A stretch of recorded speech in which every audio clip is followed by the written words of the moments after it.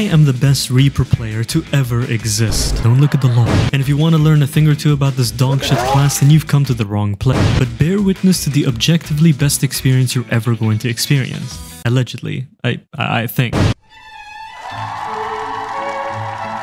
Reaper is a class that should be given to players early on in the game. It's the easiest melee job, and comparing it to every other job in the roster, it goes head to head against Summoner for the easiest DPS job title. But we all know Summoner takes the cake for that because of positionals. But you have 2 nodes, why would that be an issue? Shut your fucking mouth. But now you might be asking, what makes Reaper unique compared to the other melee jobs available? You get them so late into the game that you already understand how to play Dragoon, Monk, Ninja, or even Samurai. And the only thing I can say is, you look cool while doing it.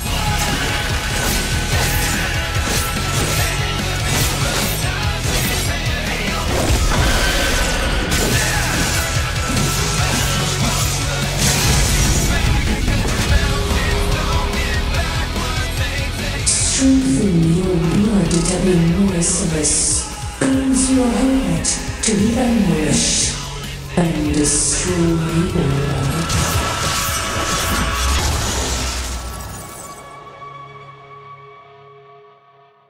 Hey, you alright? Okay, let's move on. Reapers are one of the most fun jobs to play because of how smooth they can actually be. They don't have to worry about positionals as much. They don't require a perfect rotation for stronger combos. They are not as complex to learn, and they don't need kiting. The only complexity they have is keeping Death's design up, and to be honest, I can't remember the last time my heart broke because I can't keep track of this god-awful debuff. Anyways, the fun part about getting a class that is already leveled past level 1 is that you are bombarded with the bukkake of abilities. A time where we are forced to read our damned abilities. Since when? While some jobs either give you a handful portion of abilities or take it step by step, Reaper and Sage have other plans in mind. Tell me, how many abilities must I learn right off the bat? Holy fuck. Reaper is an edgy class, and because it is, its gauges are referenced to Souls-like games. You got your Soul gauge, which is the red bar, and the Shroud gauge, which is the blue one. All you need to know is that you gain points on the red bar by whacking your target with your gardening tool, and you fill up your blue bar by... If the world calls us extreme, I am the storm that is a problem. Then we will make it our home.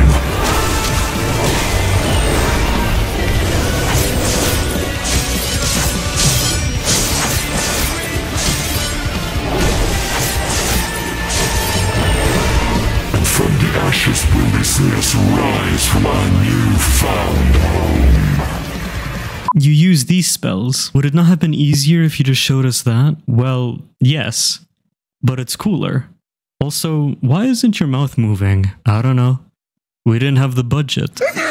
Alright, I think we've dilly-dallied enough for now. It's time to talk about how to play the class in a very quick succession. You got your 1, 2, 3s. This is your bread and butter till you get your red bar to 50. Use Bloodstock, but before using that, weave it into one of your available 1, 2, 3s or use Shadow of Death to reset Death's design when needed. Then you can use your available positionals, Gibbet or Gallows. Using Gibbet and Gallows will give you 10 points on your Shroud gauge. You got Soul Slice. This will get your red bar to 50 instantly. Use it on cooldown. You have 2 charges of that shit. Harp is your ranged attack, and it needs to be channeled, so you can use it at the 2-second mark before the pull. Reaper is a mobile job. You got Ingress and Egress. Ingress is dashing forward. Egress is dashing backwards. Whichever one you use will change the other to Regress, which allows you to zip back to where you initially dashed. Harp can be casted instantly after using one of the dashes. Arcane Crest is your defensive ability. Use it to defend yourself. When the shield breaks, everyone around 15 yalms gets a trash heal over time for 15 seconds. You can use it to help healers with your trash healing potency. Arcane Circle is your raid buff, giving everyone in a 15 yalm radius a 3% extra damage boost. When people use any weapon skill or spell while under the effect of Arcane Circle, you get a stack of this, which will make your Plentiful Harvest deal more damage. This ability will get your Enshroud gauge to 50, allowing you to Enshroud instantly. Enshroud will give you a whole new moveset that replaces Gibbet,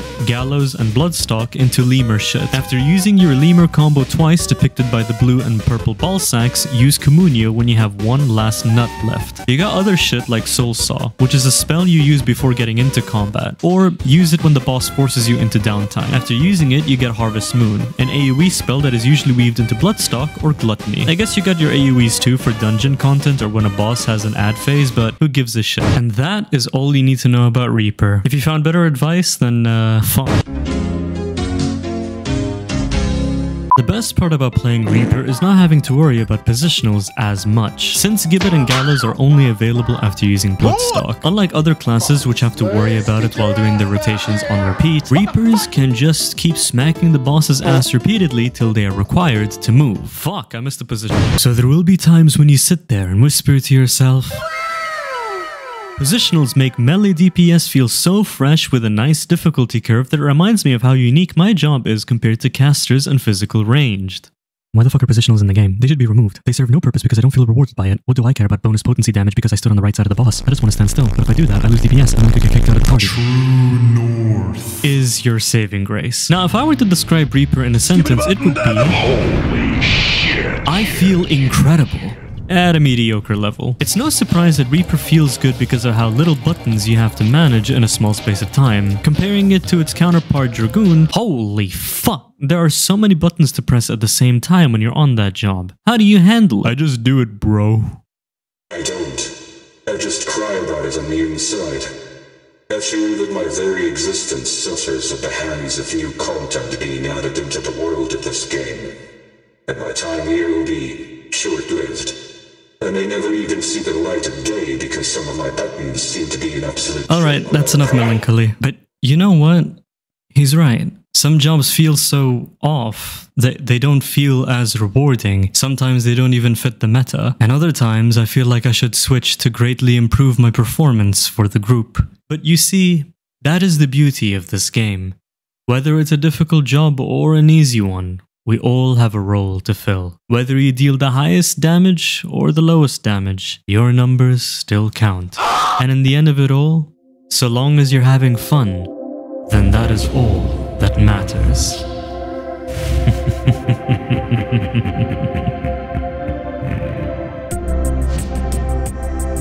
Thank you for watching, and thank you so much for helping this channel reach 2,000 subscribers. It means a ton. I don't know how else to thank you besides making more junk like this in the future, but with that being said, have a wonderful rest of your day or night, wherever you are from, and I'll see you in the next one.